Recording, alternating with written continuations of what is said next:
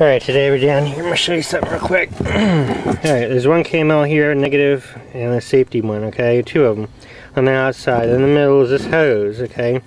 And here, this is an extension cord. In the middle of this hose are three KML, back in series, back to back, coming down. There's just three of them, about 8 and 9 wraps. Here we have an extension cord. Here we have a saw. And this saw is a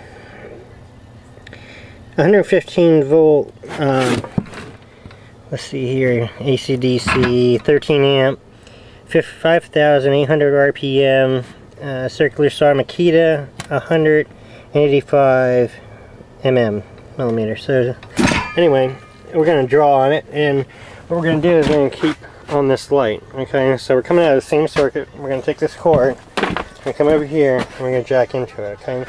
First, I'm going to show you what happens when you just take the saw and you plug it in directly. This is on the same circuit, okay?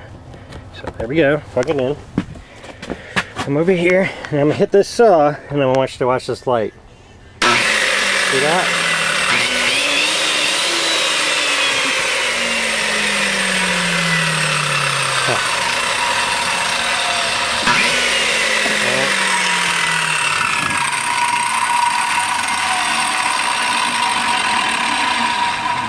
Alright, I'll be back.